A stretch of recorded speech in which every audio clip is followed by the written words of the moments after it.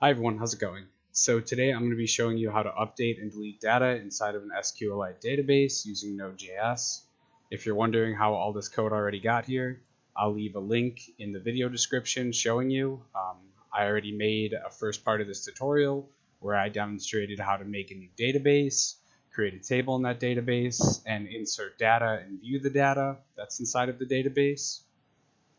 So if you're interested in seeing that, feel free to check it out. If not, you can just copy the code here or just watch and follow along. So the first thing I'm going to do is run this. And currently what this program does is in here it console logs all of the entries. And the one we're going to focus on is this first one, which has an ID of 1 and a first name of Mike. So I'm going to comment out the block that displays it, including the SQL statement. And I'm going to make a new SQL statement. So const SQL equals, and this is going to equal update. The table that I want to update, which for me is users. And then I can say set. This is going to be the column I want to set. I'm going to change this first name from Mike to something else. So let's say first name. And then that can be set equal to a question mark, which will make sense in a minute.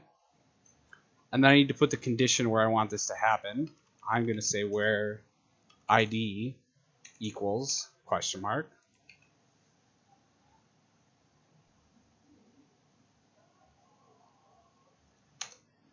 Now when I run this, I'm going to say dbrun, pass it my SQL, and then I'm going to pass it an array.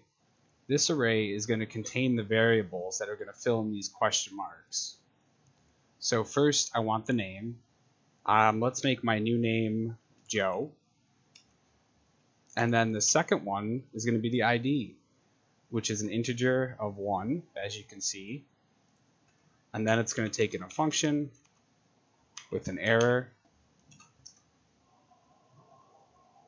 And here, if there's an error, we can just do what we do down here, which is just return that there's an error. Cool, so let's run it. And this should work. In order to test it, I'll comment this out, uncomment this.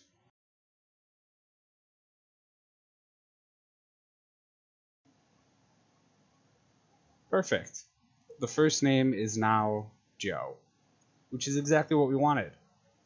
Let's say I wanted to change this one inside of this code. I would simply change it from 1 to this ID. You know, maybe I wanted to change it based on first name. I could change this to first name and then change that to, you know, Carson, just like that, and it would do the same thing. And that's how you update an entry or row in a table. It's pretty simple. The next step is going to be deleting a row. So I'm going to comment out this, which displays it all. And I'm going to edit this update. I'm going to get rid of this SQL query, and instead I'm going to say delete from, again, the table name, which for me is users.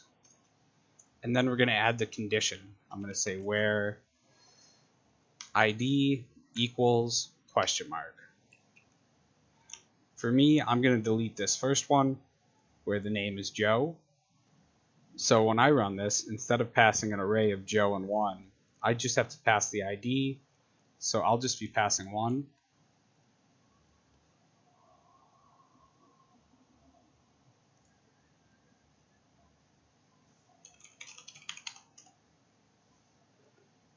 And now again, if I comment this out and uncomment the code that I was using to display it, we should see that that row with an ID of 1 is no longer there.